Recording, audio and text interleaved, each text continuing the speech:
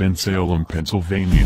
WPVI, a multi-vehicle crash has shut down traffic on the westbound Pennsylvania Turnpike near Bensalem, Bucks County.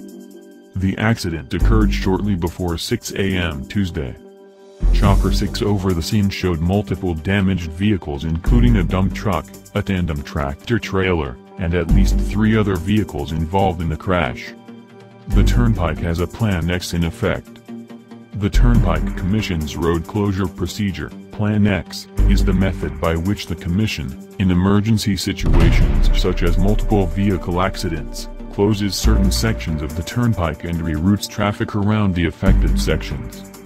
Police and EMS crews are on the scene.